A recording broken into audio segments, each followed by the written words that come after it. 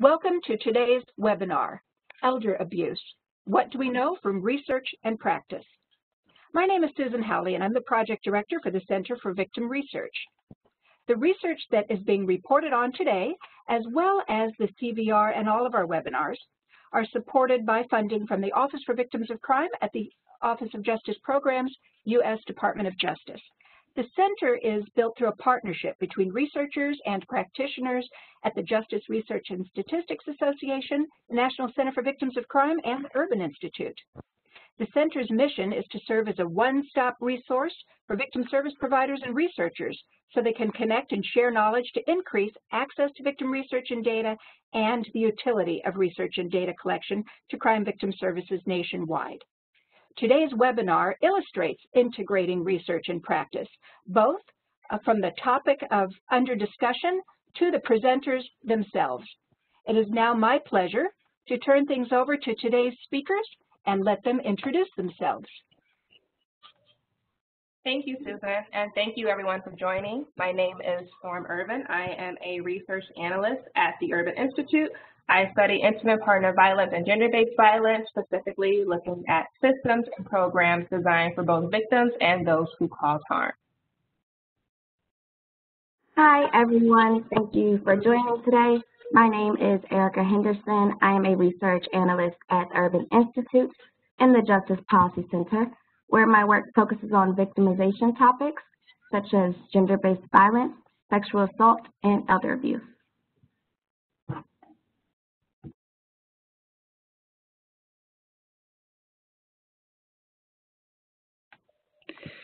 Good morning. My name is Lynn Kasunic.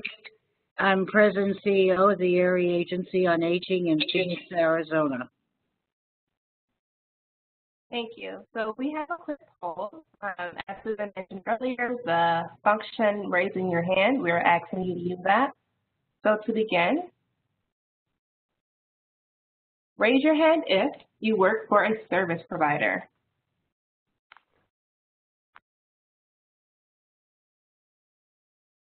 Okay, great. Feel free to put your hand down. Have a few more of these.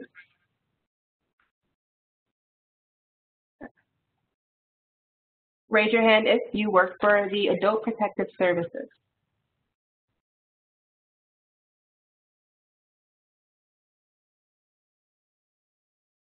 Okay, yes, you. I'm going to move on. Please feel free to put your hand down. Raise your hand if you are a researcher.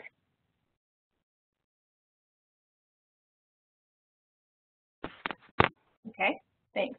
Moving on to the last one. Raise your hand if you are a student.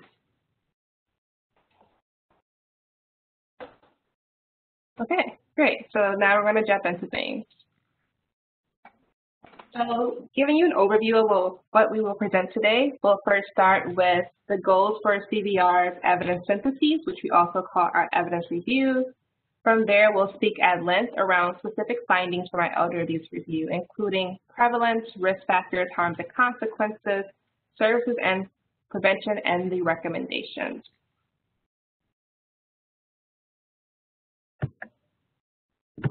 So the goal of CVR's evidence syntheses are to assess the state of the field for different victimization topics. Unlike a traditional research literature review, we intentionally reviewed both research and practice evidence in order to reflect different and valuable sources of knowledge. So to date, CVR has completed evidence synthesis for both homicide co-victimization and fraud and identity theft. Materials for these reviews can be found on our website. And in addition to elder abuse, we currently have an evidence synthesis underway for mass violence and terrorism. Moving on. So this diagram displays the model we use for our syntheses based on the CDC's framework for thinking about evidence. So this framework combines the best available research with practice evidence in the field. And we define practice evidence as publications put out by leading national elder abuse organizations, including the National Adult Protective Services Association, the National Center on Elder Abuse, and the Center of Excellence on Elder Abuse and Neglect. And we selected sources that reflected multiple perspectives or consensus among practitioners. We also selected sources that were repeatedly cited in the field and sources that were a key product from a government agency or organization. So we really compared and contrasted what research evidence said versus practice to create high-level summaries of our victimization topics. So commonly reviewed research evidence included peer-reviewed journal articles, reports, books, and book chapters, and commonly reviewed practice evidence sources included task force minutes, fact sheets, tip sheets, videos, and podcasts. Moving on. So CVR's evidence syntheses aim to advance our understanding of these topics by answering the following key questions. How often does victimization occur, and how do we identify victims? What risk factors increase certain groups' vulnerability to victimization and its harmful impacts? What are the harms and consequences of victimization experiences?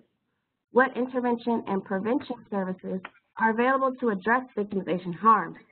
And what are the implications of what we know for future practice, policy, and research evidence? If you are interested in getting more details about our methodology for these syntheses, feel free to visit our website. I will now pass it over to Storm, who will discuss findings from our elder abuse review. Thank you, Erica. So we're now going to move on to specific findings from the elder abuse review. And we start by providing a definition. So based on CVR's review of definitions in the field, including the definition from the National Center on Elder Abuse, for the purpose of our review, we define elder abuse as any knowing, intentional, or negligent act that causes harm or serious risk of harm to an older adult. In particular, we focus on ages 60 or older, and this harm we are ascribing to a person of trust. That can include a family member, a spouse, a caregiver, or a guardian. The field has not established a universal cutoff age for defining elder abuse victims. Some researchers and practitioners use 60 years and others use 65 years. We use 60 years to be more inclusive, and because most state APS programs, Adult Protective Services programs, use this cutoff. There are different types of elder abuse, which you see here on the slide, and which we will also define in our final report, but for the sake of time, we are not going to define that now. We recognize that some in the field are moving away from describing elder abuse in general and specifically focus on the types of elder abuse. Because we understand that elder abuse and the various types are complex, during this webinar we discuss high-level findings and will interrogate the complexities more in our full report. So for the scope, we focus on mistreatment or abuse committed by a person of trust. As I mentioned, this is family, friends, caretakers. An example can also be an accountant. We do not include self-neglect or fraud or scams. We exclude self-neglect because it is not a harm inflicted by an older adult, person of trust. And also we have a fraud and identity theft evidence synthesis, which does focus on scams committed to older adults. And that webinar brief report can be found on our website. For our search results, we were looking at practice and research evidence produced in 2000 or later that fall within the previous mission scope, and also we want it to be available in English. After reviewing hundreds of articles that may be on the more conservative side, we included a total of 113 research sources and 348 practice sources. So now going on to talk about prevalence. In particular, I am advancing the slide. Here we highlight two national studies that are included, that included either phone interviews or in-home interviews to older adults. The first is the National Elder Mistreatment Study, where researchers found an overall past year prevalence of 11%. And the National Social Life Health and Aging Project, Schaefer and Kotai found a 23.5% past year prevalence of elder mistreatment. Now, there could be a few reasons for the differences in these two figures, while they are both self-report. In the National Elder Mistreatment Study, researchers conducted random digit dialing to U.S. households, whereas in the National Social Life Health and Aging Project, researchers oversampled by race, ethnicity, age, and gender. And there also are challenges with measurement. So for the National Elder Mistreatment Study, which measured emotional, physical, sexual, financial mistreatment, and neglect, they used a series of questions for each subtype. Also, in prompting for the questions, researchers mentioned to the respondents that researchers were specifically interested if their mistreatment was from someone that they trusted, so a romantic partner, a spouse, a family member, a friend, or someone who helps to take care of the older adult. Whereas in the National Social Life, Health, and Aging Project, there were 3 questions that assessed for 3 different forms of mistreatment. The questions had to do with control, financial mistreatment, and physical violence. From the questions, it was not clear if researchers were interested if this had happened by an entrusted other. And something else I want to mention in talking about prevalence and the complexities, we'll talk about in risk factors we're just going to talk about that in risk factors. But yeah, so just talking here about self-report, the way that, studies are conducted, the way that older adults are sampled, how questions are framed can possibly account for the differences in past year prevalence. And also the age, how you define age. So I know in the National Social Life, Health, and Aging Project, the age range was from 57 to 85. Now, moving on to talk about elder abuse reported to or detected by professionals. Highlighted here are 2 studies that include those, so APS and also medical professionals in the emergency room. In the first study published by Jobers et al. In 2003, in fiscal year 1999 through 2000, researchers found a report rate of 8.6 per 1,000 older adults. In the second study, using emergency room department data, researchers found nearly a 6.7 million researchers found that of nearly 6.7 million visits to the ER, 0.025% resulted in an elder abuse diagnosis. While elder abuse resulting in an ER visit is one of the more extreme cases, these 2 studies show that elder abuse typically doesn't make it to the level of a medical professional. This theme was found in further studies such as the Medicare Primary and Consumer-Directed Care Demonstration, where it took roughly 10 weeks for medical professionals to detect abuse to physically impaired older adults while visiting their homes. If folks are interested in elder abuse substantiated by APS, the best officially reported data available nationally are collected through the newly established Department of Health and Human Services National Adult Maltreatment Reporting System. These data show substantiated cases, however, they are limited by how individual states define, response, and report such cases. So now, moving on to elder abuse reported by type. When looking at the previously mentioned self-report studies, emotional, psychological, or verbal mistreatment seen here as emotional are among the most common forms, though financial exploitation was the most common form reported in the National Elder Mistreatment Study. Physical mistreatment was the less common form in both studies. Sexual mistreatment was the least common form in the National Elder Mistreatment Study and was not assessed in the National Social Life, Health, and Aging Project. Just to reiterate, these studies had 2 different sampling and measurement approaches. Moving on to discuss risk factors. I want to reiterate that certain risk factors increase vulnerability for specific forms of elder abuse. Here we briefly give high-level findings to risk factors for elder abuse in general. So demographic risk factors, women are at increased risk of experiencing elder abuse. There's mixed evidence on which age groups among older adults are associated with increased risk. While older adult is typically defined as a person over the age of 60 by the Elder Justice Act, some practice evidence concludes that older adults over the age of 80 are at greater risk of victimization. However, some research sources point to older adults between the ages of 60 and 69. LGBT older adults typically report higher incidence of abuse than older adults whose sexuality and gender identities are not known, or who are not identified as LGBT. There are several studies that show that people of color are at increased risk. So more risk factors, social isolation and loneliness, low socioeconomic status, dependency on others, physical health impairment, cognitive impairment, and behavioral health issues. I want to draw particular attention to cognitive and physical impairment. So research shows that older adults with Alzheimer's disease, varying levels of dementia are disparately represented among victims of abuse. Additionally, several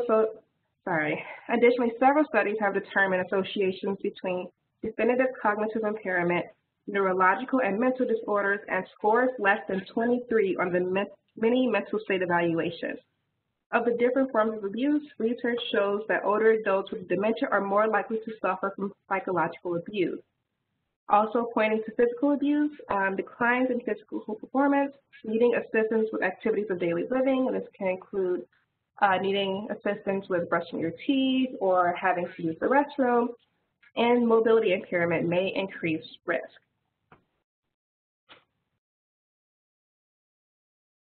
So, protective factor.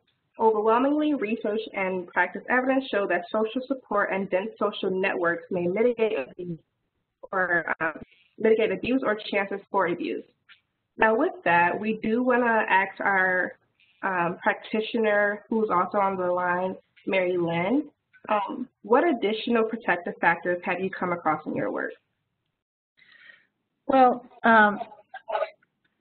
the biggest thing is that is when people are isolated, and this is a real concern right now with the COVID-19, and seniors are isolated, no one is seeing them, and so what we try to do is we've set up telephone reassurance calls, and when possible to do some in-home support, at least some like home-delivered meals kinds of programs, just something so they're not totally isolated and no one has their eyes upon them. Okay, so I think some of our research findings that isolation can increase risk, and it seems that service providers are in real time figuring out how to have that virtual social network, and as you said, in-person social network. So thank you for that. Now we're going to talk about some of the harms and consequences of elder abuse. And it overall falls into four overarching buckets: psychological, financial, physical, and societal. So older adults who experience abuse are likely to face multiple psychological harms, including depression, anxiety, distress, and loneliness. Physical consequences can include premature death, increased hospitalization, severe bruising, and increased risk of re-victimization. Financial consequences often include loss of assets, loss of dependence, and loneliness. And to highlight on the loss of dependence, sometimes the consequence may be fear of being placed into a nursing home or long-term care facility. Elder abuse also negatively impacts societal costs, such as causing increased healthcare expenditures. And with that, I am going to pass it to Erica. Okay. So I am going to go over some of our findings focused on elder abuse prevention, services, and interventions. So practice evidence emphasizes that training and education for those who work with older adults and programs that focus on educating elders are primary forms of prevention. These educational programs aim to help prevent elder abuse and often target older adults or service providers. They cover a wide range of topics, such as financial literacy, money management, resident rights, how to avoid potential abuse, how to recognize key indicators of abuse, and how to report. So training for a variety of professions is also seen as a promising prevention approach. Groups that typically receive training on identifying and addressing elder abuse include APS, victim services staff, healthcare professionals, courts, law enforcement, staff at financial institutions, and faith leaders. In addition, as previously mentioned, since social isolation is a major risk factor, supportive services that can assist with daily activities and increase in older adults' community engagement are helpful. Lastly, of course, raising awareness in the community can help bring attention to elder abuse and inform the public about ways they can prevent and address this problem. In terms of interventions, Adult Protective Services is the primary agency in charge of investigating and responding to allegations of abuse. Reports can also be made to long-term care ombudsmen, social workers, 911, and law enforcement. Law enforcement is also responsible for detecting elder abuse, enforcing court orders, apprehending suspects, conducting well-being checks, and engaging the community to promote public safety. Though limited, some research evidence emphasizes the importance of law enforcement officers building relationships with victims in order to decrease risk factors and connect them to services. Prosecutors work to hold those who commit crimes accountable, and there is some research evidence documenting the unique challenges in elder abuse cases, such as impairment and the involvement of family members. Lastly, civil attorneys assist and provide help with legal services, such as protection orders, wills, guardianships, and power of attorney.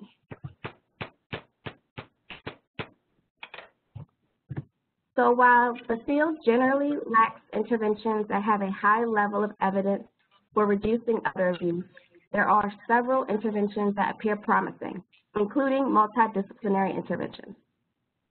So these efforts in particular have been noted to be one of the most successful approaches to elder abuse and neglect. MDTs are defined as a group of people from 3 or more disciplines bound by a common purpose and characterized by shared decision-making and partnership.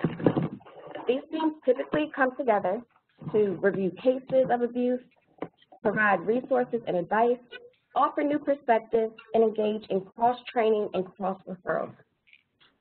So this collaboration allows for centralized services and improvement in responses. Examples of these teams include financial abuse specialist teams, medical intervention teams, forensic centers, and elder fatality review teams. So MDTs have been found to reduce risk of future mistreatment and also improve responses to elder abuse at the prevention, detection, and investigation stages.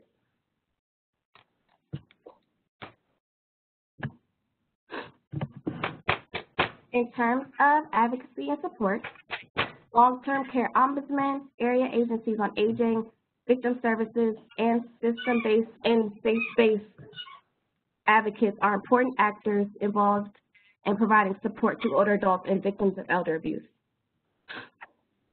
The functions of the state ombudsman programs are mandated by law and include identifying, investigating, and resolving resident complaints, protecting the legal rights of residents, advocating for systemic change, and providing information to residents and their families.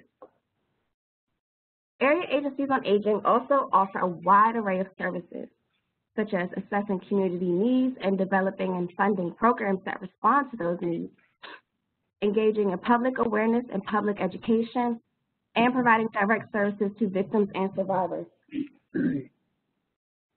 Victim service providers such as domestic violence programs, sexual assault programs, system-based services, and community-based services provide a variety of support such as financial assistance, safety planning, and mental health counseling. Victim advocates within the justice system can help elder abuse victims with navigating through certain processes by providing information and referrals and helping obtain support and aid. This can include something such as victim compensation. Lastly, safe communities can be a helpful avenue of support for victims since they often have frequent contact with older adults and are seen as trusted confidants. They often can create a safe space and connect older adults to resources. So in general, when it comes to elder abuse services and interventions, rigorous evidence on what works is limited and more research is sorely needed. MDTs are one of the most widely implemented responses, though there is limited evidence that they are effective in reducing elder abuse. One MDT model, forensic centers, are thought to be most promising in terms of intervention and prevention of re-victimization. So with that, I will pass it to Mary Lynn, who will describe specific programs ran by the Area Agency on Aging Region 1. All right, thank you, Erica. So as I talk about these, I'm going to just showcase like 3 things that we're doing to address elder abuse. In 1993, we created the Maricopa Elder Abuse Prevention Alliance. And the first several years, we focused on, as Erica said, the importance of education and awareness about elder abuse. But several years into it, we started wondering if domestic violence continued, and was it just a problem with young couples, or did it extend over a lifetime? So we did some surveys of domestic violence shelters, and we said periodically someone that was older came to the shelter, but they just didn't feel comfortable being there with younger women and lots of children, and they were going through a healing process as a survivor, and so they often would just go back to their abuser. And so what we started doing is in 1995, 1996 especially, we started doing public awareness. We created a movie, did a lot of talks to help people understand that there was such a thing as late life domestic violence, and domestic violence continued through the years and often didn't get better and sometimes got worse. And so we decided that the best way to support the victims of domestic violence was to have support groups. And so we started, Maricopa County is very large, but sort of an east side, west side, central, 3 support groups where we invited older women who were victims to come to the support groups and to really understand it's not their fault, they're not in this alone, there are other people in the same situation. We never suggested to them that they should leave their abuser, but they started asking us, what do we do if we have to leave? And so by 1996, we created an emergency housing program using empty beds and assisted living facilities. And so they were able to stay there for free for 2 weeks. So what we found out after a while was that 50% of those in emergency housing had nowhere to go except back to the abuser. And so through the generosity of the city of Phoenix and some funding from the state housing department, we were able to buy a 19-unit apartment complex, which we call transitional housing. And so now the program has been thriving since 2003, the transitional housing. We continue with support groups, emergency housing, and most recently, mobile advocacy, where we go out to see the victim where they are instead of just having them come into a group and work with them one-on-one. And of course, it's very important that we also continue the public awareness. The next program I want to talk about is the APS Care Coordination. So the Department of Economic Security, which is our state unit on aging, or the state unit on aging runs the Adult Protective Service program. And so what they did was they came and asked me if we could provide training to their staff on how to find, on information referral and how to find resources in the community. Because they said about 60% of APS staff time was spent trying to find, connect the people that they're seeing with resources in the community. So in 2006, I suggested to them that why didn't they, they do the investigation, that's Adult Protective Services. We as an area agency are the service people, so just refer those clients to us and we'll take care of the service piece. They still remain an APS client, but we would make sure that we're linked up with the services. And so we started in 2006. It was a little slow at first, but it's really grown a lot.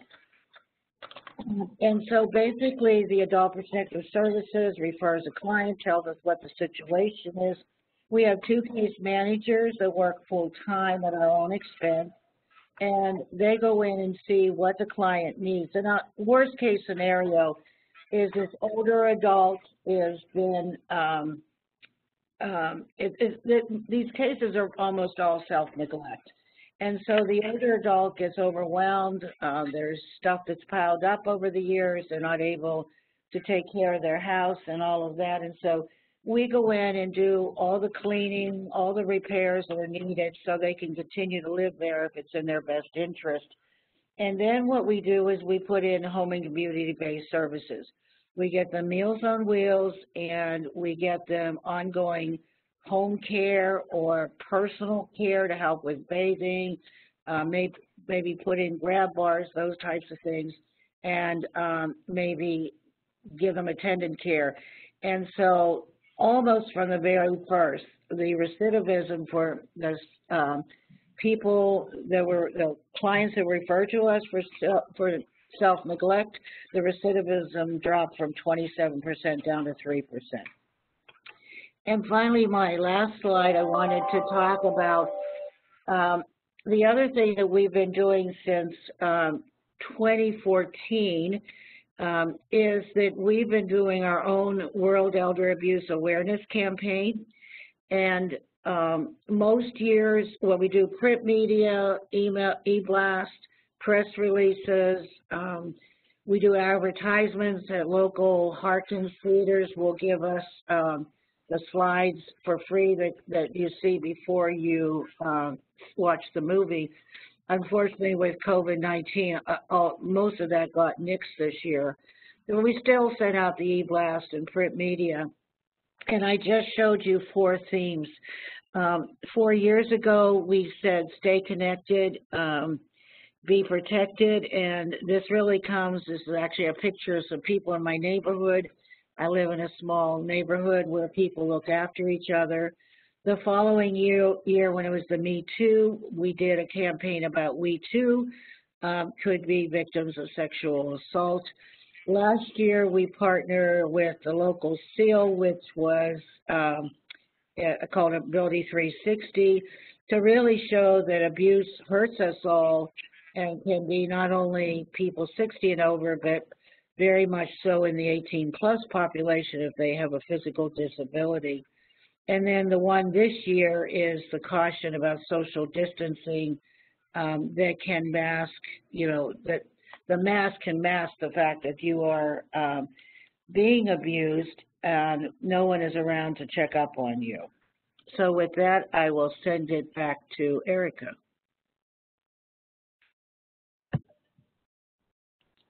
Thank you, Mary Lynn. Lots of great stuff happening. Really appreciate all the hard work. So with that being said, all these great services and programs are being developed. However, there are some barriers to accessing services. So not all elder abuse victims seek help, and some common barriers are physical and cognitive limitations, shame and embarrassment, fear of retaliation, dependence on abuser, self-blame, lack of awareness, and cultural norms or responses. In addition to the general barriers to service previously mentioned, not all traditional services are set up to address the unique needs of diverse groups of older adults. So some barriers among vulnerable groups include family abandonment, geographic isolation, language barriers, cultural emphasis on the family, lack of awareness of services, and distrust of institutions. Some interesting and effective approaches to addressing these barriers have been partnering with other organizations who focus on serving these groups and already have a close connection with that population, and also restorative justice approaches, which involve bringing together the community, victim, family, and wrongdoer, and treating abuse as a violation of a relationship rather than a crime.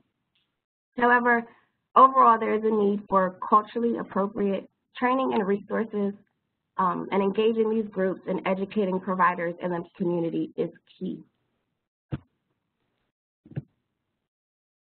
The major legislation in place to address elder abuse are the Elder Justice Act and the Older Americans Act, which includes the Older Americans Reauthorization Act and the Supporting Older Americans Act of 2020. There are also mandatory reporting statutes that require certain professionals to report certain cases of abuse and neglect. So all states have these mandatory reporting requirements. However, they vary in several ways, including who is required to report, which actions constitute abuse and require reporting, and what exactly must be reported. So some professionals argue whether mandatory reporting is beneficial or harmful to victims of elder abuse. On one hand, mandatory reporting may lead to an increase in the number of cases that reach APS and law enforcement, and in turn increase victim safety. However, there are also concerns that mandatory reporting may undermine a victim's autonomy or lead some victims not to seek help from a service provider or other agency because they know that a report will be made regardless of their wishes. Lastly, we have power of attorney and guardianship laws. So power of attorney is a legal document that gives someone authority to act for the person who made the document, while guardianship is a relationship created by state law in which a court gives one person the duty and power to make decisions for another. So it's important to note that while power of attorney allows you to choose who you want to act on your behalf, guardianship is court appointed, which means the court chooses who will act on your behalf. So while planning for incapacity may avoid the appointment of a guardian, power of attorney can also be misused and lead to further exploitation. Okay, so through our review, we were able to identify a number of recommendations to improve the field of elder abuse. The first one is improve prevention and mitigate consequences of elder abuse by identifying and evaluating effective interventions and programs. So this includes promoting and developing intervention efforts that foster positive social support, building and expanding partnerships in the field, and increasing research and program evaluation to determine other effective interventions for addressing elder abuse. The second one is to increase culturally relevant training and resources for diverse racial and ethnic populations. So elder abuse research is needed in this topic area in order to identify the incidence, prevalence, risk protective factors, and all those things for diverse groups. There's also a need for culturally appropriate training and resources for those who work with older adults in order to effectively prevent abuse and provide services to victims. The third one is to increase attention to the needs of older adults who are cognitively impaired. So cognitive impairments make older adults especially vulnerable, which means they require extra layers of protection. So the field should enhance focus on cognitive incapacity, which includes research and developing prevention, intervention, and surveillance methods designed to protect cognitively impaired older adults. Oversight and policies around powers of attorney and guardianship also need to be improved in order to prevent abuse, and there needs to be more data collection efforts in these areas.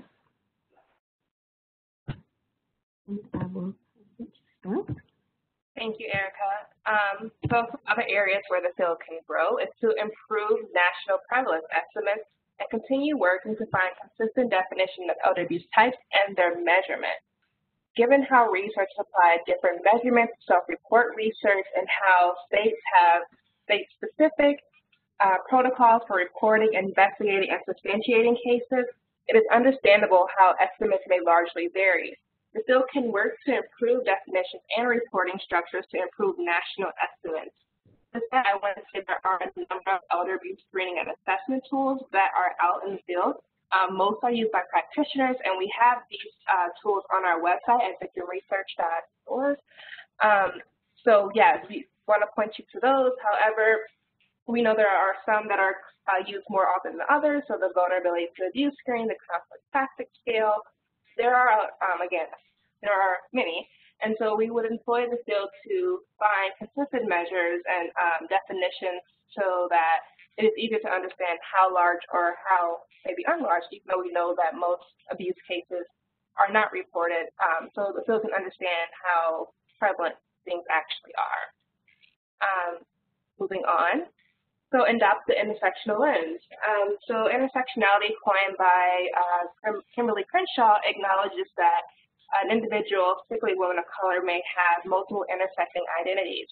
This can also be seen in the field of elder abuse. So a person can be both a woman and cognitively impaired and we know that being a woman makes you more susceptible to elder abuse, and so does being cognitively impaired. Or add those two and then add an additional element of race or low socioeconomic status. And so by adopting an intersectional lens, practitioners and researchers will understand who is more vulnerable or most vulnerable to elder abuse and develop specific interventions to address that.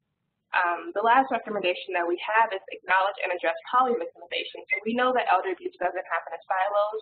As we mentioned, there are multiple forms, and people can experience those forms at the same time, or they may experience physical abuse at one point in life and maybe experience emotional abuse at another point in life.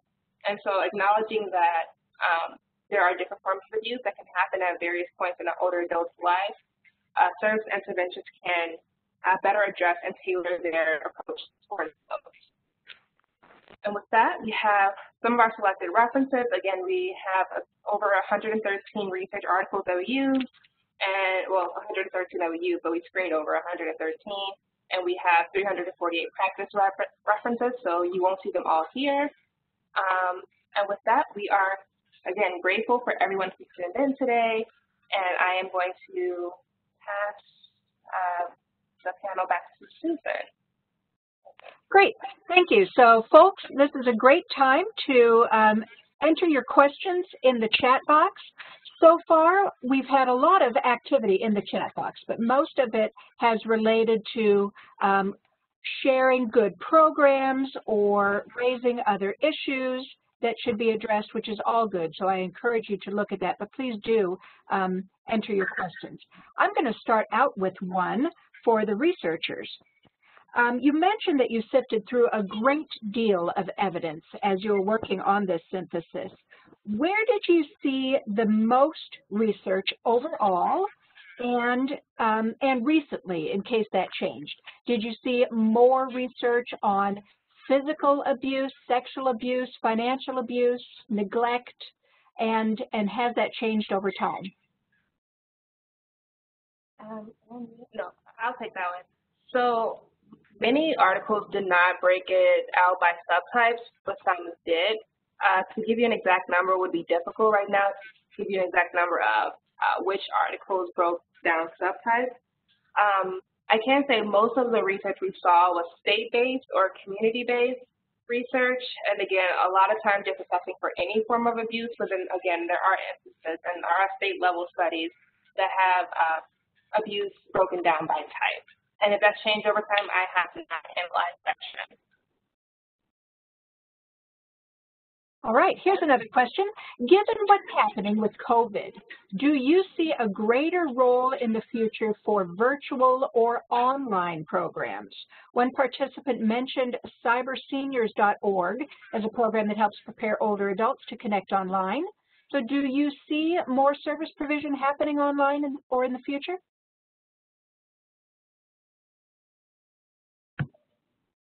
I can start with this one and then pass it off to Mary Lynn. For another project that I'm a part of, we are doing some part of it over the phone. So I definitely see an opportunity for more of that, and I know there are telephone programs where seniors can call in to connect with others that are becoming a big deal, especially with COVID. There are challenges, of course, with technology and with people's comfortable level of comfort with using that technology. So that will, of course, be a challenge as these expand. But Mary Lynn, I'll let you hop in if you guys are starting to explore that.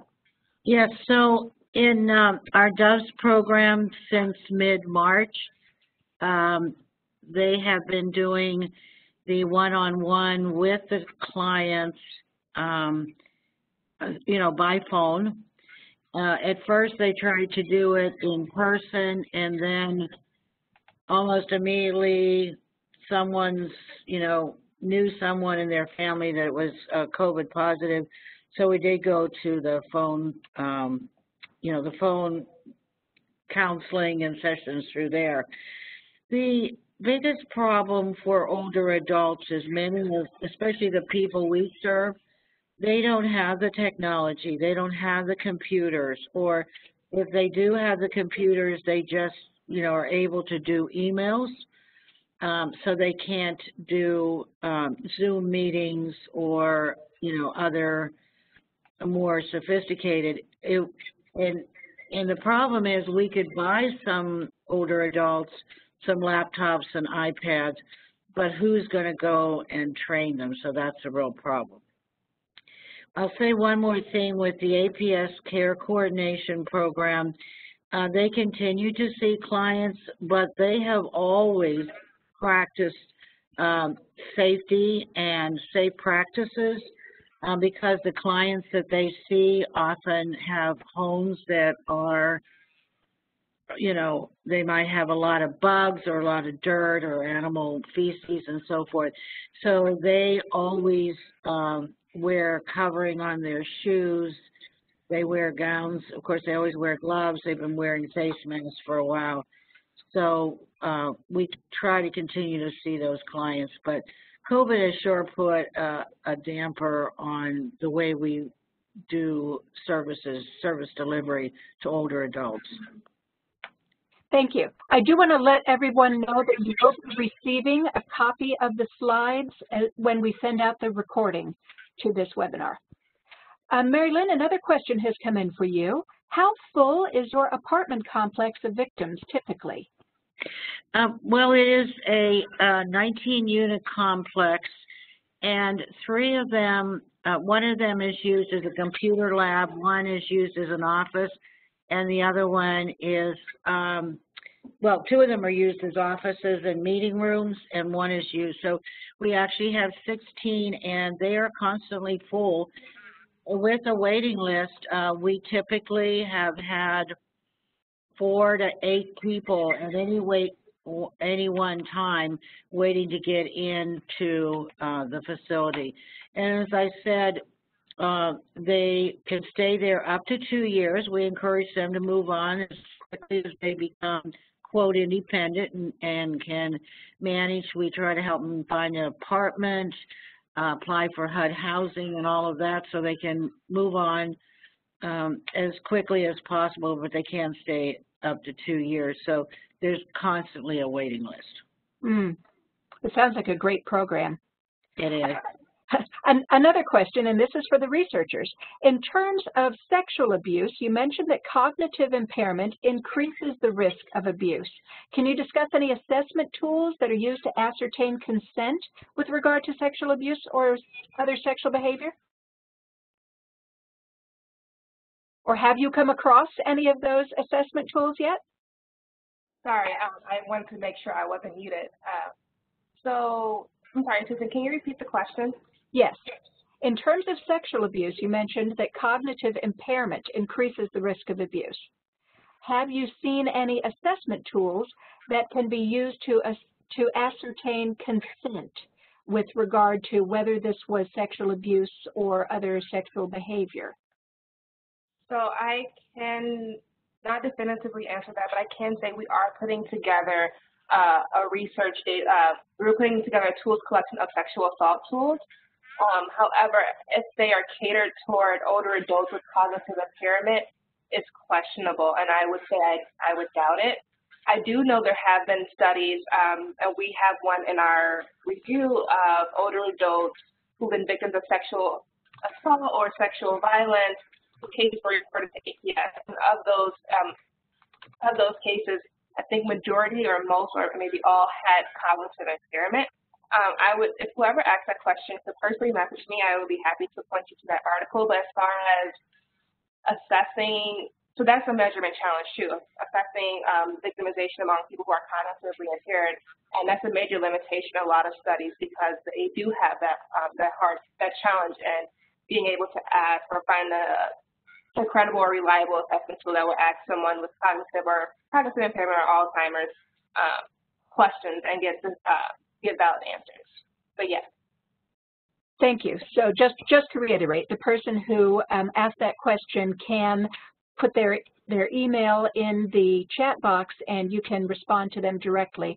Also, folks, I want to let you know that when the synthesis is produced, it will include a bibliography with all of the evidence that was examined by the team. The next question, aside from the multidisciplinary teams that are in use around the country, are there other identified ideas on ways to combat elder abuse and to focus on prevention or to provide services? Yeah, I can take that one. In terms of services outside of MDTs, there was limited evidence, though there was some, that typical victim services such as counseling or support groups were effective for victims.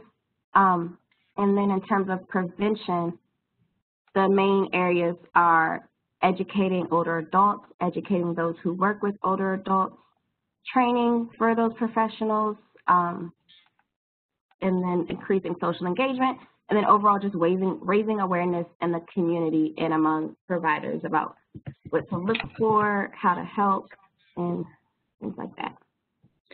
And so this is Mary Lynn. So I really, from local practice, this isn't from research, is I think there's a direct correlation to lack of home and community-based services and the reports of self-neglect. And I know you're talking about elder abuse primarily and not self-neglect. But several years ago, we lost millions of dollars in state funding to home and community-based services.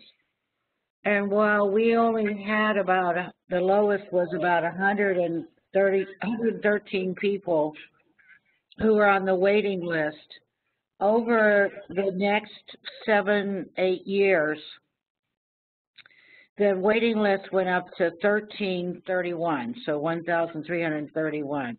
And people were waiting up to a year to get on, home care, bathing, attendant care, adult day health care, and so forth. At the same period that in our county where we had this long waiting list and the loss of funds, the number of annual self-reports went from 872 to a high of 2,804 in a year in just our county. And so I believe that there is this, it's not a research, but through practice, that you can see that if you can't go in and help older adults to maintain their living in their own homes, that someone's going to come along and say, oh, my neighbor is, really in bad shape, and we'll report them to APS. So I think it's really important that we have adequate home and community-based services, especially for the most frail older adults. Well, thank you, Mary Lynn. I'm going to ask Jason to go ahead and post our exit poll right now, but please do continue to ask your questions in the chat box. Another question that's come in, is there research being initiated on how to screen for elder abuse in a, quote, new normal of remote service provision? So in other words, which type of red flags you could focus on over the phone, or what to keep in mind about victims who may be sheltering in place with potential abusers? I'm not sure who wants to tackle that question. I was going to refer to Mary Lynn because I know this, of course, didn't really come up in research that we looked at, but maybe there are new developments in the field. But go ahead, Star. Oh, sorry, just on domestic violence in general. So I would, okay, this is not answering the question about assessment, but myself and Sarah Posomsky wrote a blog not too long ago about individuals experiencing domestic violence during a pandemic. It did not particularly talk about elder abuse, but it did talk about older adults who may experience domestic violence and knowing what rights they have during a pandemic. And there are courts that are operating virtually, so orders of petitions are available in certain courts. Calling the calling victim service providers who, as Mary Lynn mentioned, there are a number who are providing telework or remote services. But I do think Mary Lynn can talk specifically about elder abuse.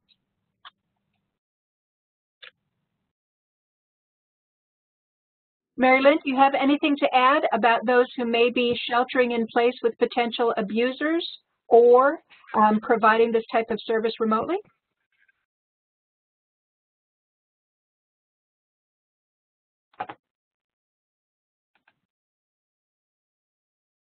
Okay, Mary Lynn, I believe you're still muted.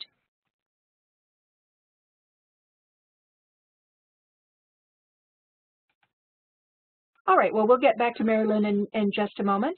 Another question or a comment that has come in. This is a comment about changes that might be needed. With mental health and financial counseling for older adults, only a few states allow that under VOCA compensation. Only a few state victim compensation programs allow mental health and financial counseling for older adults. And so the poster is saying that changes in state VOCA laws could help many elder financial exploitation victims. She also notes that many can't afford copays if they have insurance, and many counselors aren't trained on financial exploitation or other issues related to adult abuse. Mary Lynn, if you're still there and you're able to unmute yourself, I can re-ask the question. And meanwhile, let me see what other questions have come in. Someone wants to know, are there any statistics on institutional elder abuse? And if so, are those statistics going up or down? Yeah, so my apologies. That was something I forgot to mention when framing the discussion. So majority of all of what we discussed today are prevalent and community-based, community settings. So people who are at home, living in their own, living with a caregiver or living in their own home. We do have some information on older adults in long-term care facilities. However, we understand that this does not represent the majority of older adults, but they are still equally important. And so I would say, again, we are refining our final report now, and that information will be there. But yes, there is elder abuse happening within long-term care facilities and nursing homes. Great, thank you. I note that Mary Lynn is saying that her screen has frozen and she's unable to unmute herself. So if anyone has any additional questions for Mary Lynn, go ahead and put those in the chat box. If she's not able to answer them through chat, we will make sure that she gets those questions and can respond to you later. Remember. All right. This is Mary Lynn. Very good. Do you want to re-answer the question? Well, when you did the polling, it blocked out my access to my. Okay, but I'm on. So what was the question? Okay, great. We had really two questions.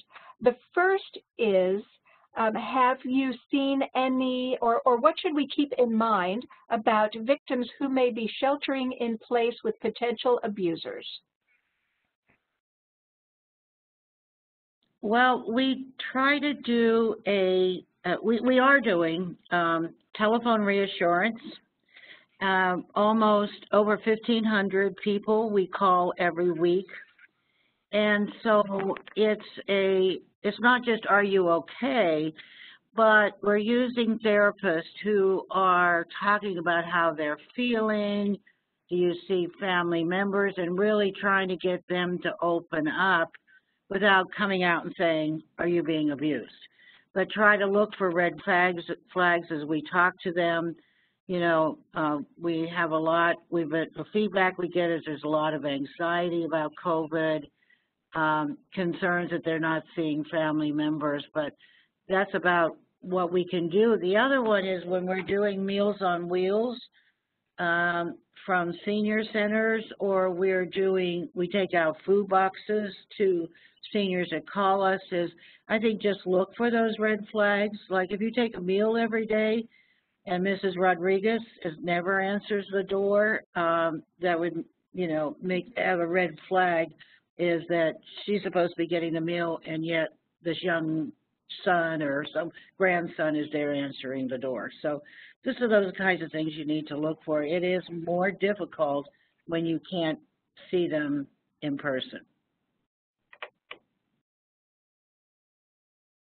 All right, I want to remind everyone that we will be sending out the slides when we send out the recording link in a couple of days.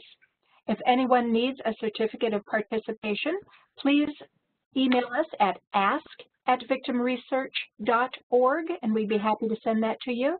And now I really want to thank our presenters. This has been so interesting, and I know that it was so much work to try to synthesize all of the evidence in such a broad topic. So Storm and Erica, thank you so much for your work. Mary Lynn, thank you so much for lending the practitioner voice to today's presentation. Thank you, Susan, and thank you again, everybody, for joining us today. Thank you. Thank you. So folks, the Center for Victim Research is compiling written documents related to this evidence synthesis, and we will be certain to send you an email when those are available. We anticipate releasing those in the next couple of months. So thanks again for your attention today. Please do take the poll before you sign off. And thanks again to our presenters. Goodbye, everyone.